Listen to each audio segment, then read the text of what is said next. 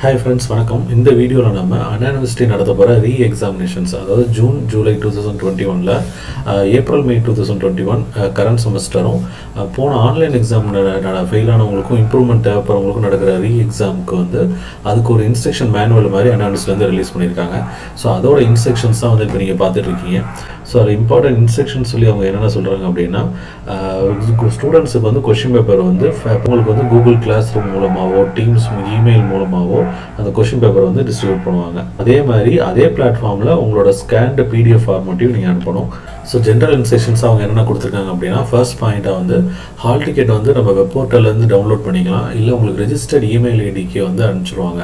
So நீங்கள் register பண்ணும்போது வெப்சைட்டில் வந்து உங்களுக்கு இமெயில் ஐடி அண்ட் பாஸ்வேர்டு வந்து நம்ம ஆன்லைன் எக்ஸாம் இப்போ ரெஜிஸ்டர் பண்ணியிருப்போம். அந்த இமெயில் ஐடிக்கு வந்து கொஷின் பேப்பர் ஹால் டிக்கெட் வந்து உங்களுக்கு அனுப்பிச்சிடுவாங்க.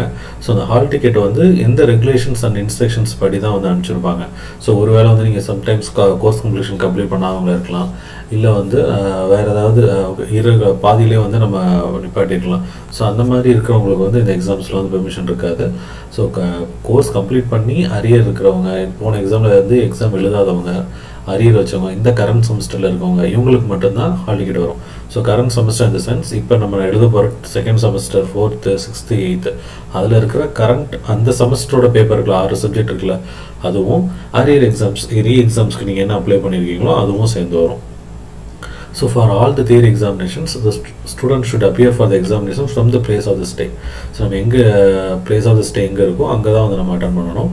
ஸோ ஏதாவது டிஸ்கிரிபன்சிஸ் இருந்தது அப்படின்னா கண்டிப்பாக வந்து நம்ம பண்ணணும், கண்ட்ரோல் ஆஃப் எக்ஸாமினேஷன்ஸுன்னு சொல்லணும். ஃபார் எக்ஸாம்பிள் பார்த்தீங்கன்னா ஸ்பெல்லிங் நேமில் ஸ்பேஸு இல்லை ரிஜிஸ்டர் நம்பரில் இல்லை டேட் ஆஃப் பர்த்தில் ஏதாவது மிஸ்டேக் இருந்தது அப்படின்னா ஸோ நீங்கள் கண்டிப்பாக வந்து ஸ்டூடெண்ட்ஸ் வந்து அதுக்கு வந்து இன்ஃபார்ம் பண்ணணும்.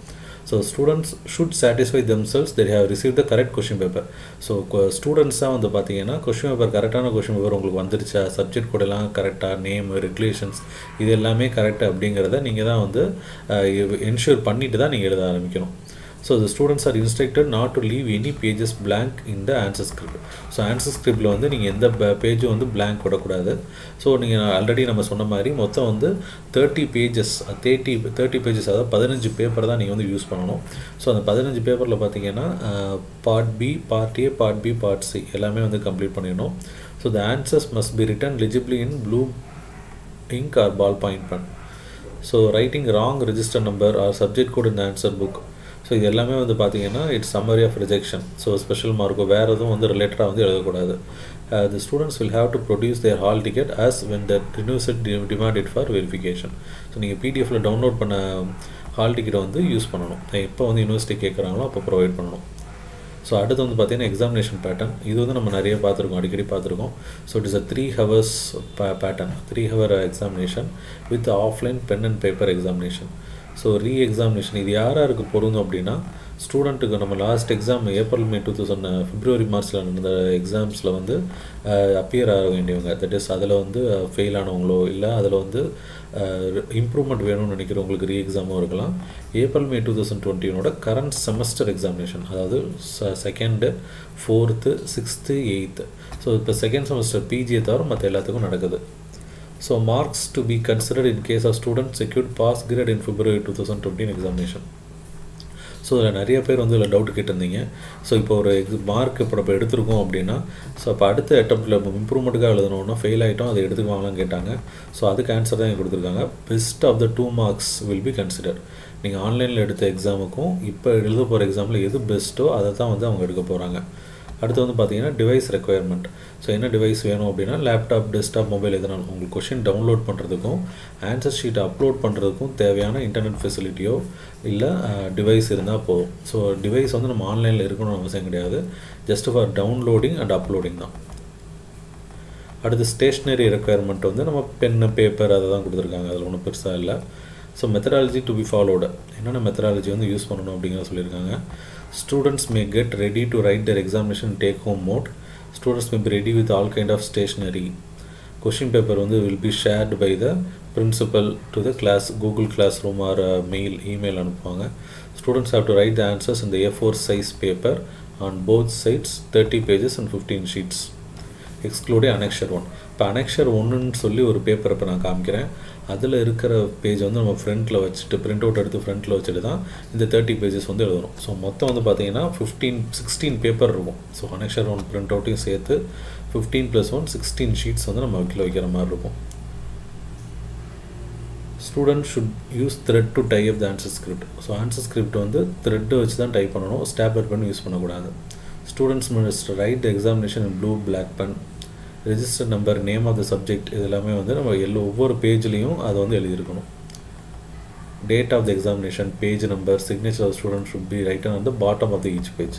ஸோ பாட்டமில் வந்து டேட்டு, பேஜ் நம்பர், சிக்னேச்சர், மேலே வந்து register number, name, subject code, name of the subject 4 item. மொத்தம் வந்து 7 டேட்டா வந்து நீங்கள் எக்ஸாமில் எழுதுகிற மாதிரி இருக்கும். The students shall scan the answer script and convert it as a PDF file with file name, register number, subject code.pdf. So இது வந்து முக்கியம். Register number, subject கோட்.pdf. ஸோ அதே மாதிரி தான் இந்த டேட்டா, இந்த 3 டேட்டா வந்து ரொம்ப முக்கியம் உங்களுக்கு.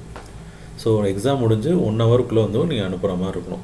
பார்த்தீங்கன்னா ஆன்சர் ஸ்கிரிப்ட் வந்து பார்த்தீங்கன்னா ஸ்பீட் போஸ்ட், ரெஜிஸ்டர் போஸ்ட்டில் வந்து அனுப்பிச்சிடணும். ஸோ இது எல்லாமே பார்த்தீங்கன்னா நம்ம ஆல்ரெடி போன வீடியோவில் வந்து பார்த்த டேட்டா தான். ஸோ ஒரே காப்பி 2 தடவை காப்பி அனுப்பக்கூடாது. டேக் ஹோம் மோட் இருக்கனால ஸ்பீட் போஸ்ட், ரெஜிஸ்டர் போஸ்ட் தான் அனுப்பணும். காலேஜஸ்க்கு வந்து டைரெக்டாக வந்து ஆன்சர் ஸ்கிரிப்ட் கொடுக்கக்கூடாது. Visit the institution to hand over the answer script. So இதான் பார்த்தீங்கன்னா எக்ஸாமினேஷனோட schedule. That is 9 AM to 9:30 AM வந்து கொஷின் பேப்பர் வந்து காலேஜில் கொடுத்துருவாங்க. 9:30 to 12:30 எக்ஸாம், 12:30 to 1:30 வந்து சாஃப்ட் காப்பி வந்து நீங்கள் அப்ளை பண்ணணும். Similarly for afternoon session 2 to 2:30, 2:30 to 5:30, 5:30 to 6:30. So நீங்கள் எந்த டே பண்ணிங்களோ அந்த டேலேயே போய் ஸ்பீட் போஸ்ட் வந்து நீங்கள் சென்ட் பண்ணுற மாதிரி இருக்கும். ஸோ அந்த cover page of the answer ஸ்கிரிப்டில் வந்து should be in the format of annexure 1. The students appearing for the examination must fill the information in this sheet for examination and leave the back side of the cover page as blank. So அந்த print out எடுத்து பின்பக்கம் வந்து blank வச்சிடணும். Dispatching of the answer script. Annexure 2 should be printed, filled and pasted on the cloth lined cover. நம்ம வந்து courier அனுப்புகிறோம் இல்லையா, அந்த கவரில் annexure 2 பேப்பரை வந்து பிரிண்ட் எடுத்து ஒட்டிடணும். சரிங்களா? ஸோ இதான் வந்து it is given total instruction. So அதில் annexure 1, annexure 2 என்ன இருக்குன்னு பாருங்கள். ஸோ திஸ் இஸ் ஒரு ஃப்ளோ சார்ட் மாதிரி இருக்குது.